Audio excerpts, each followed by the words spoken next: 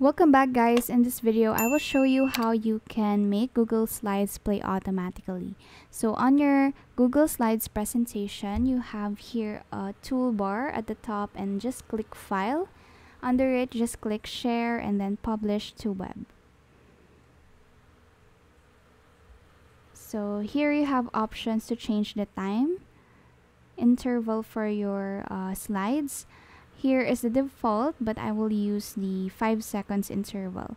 So you also have the option to loop the presentation, so it will start after all of the slides.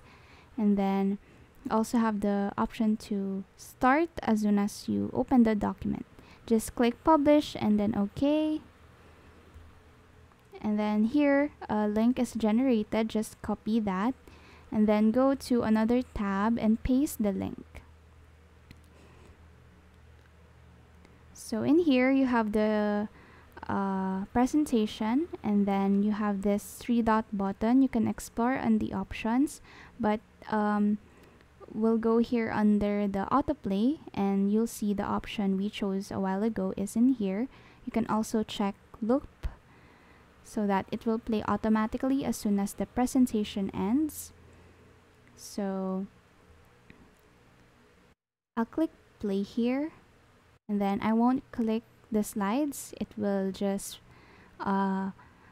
show the next slides by itself every 5 seconds. And that's it. That's how you do it, guys. That's how you make Google Slides play automatically. Thank you so much for watching. Don't forget to like and subscribe to this channel.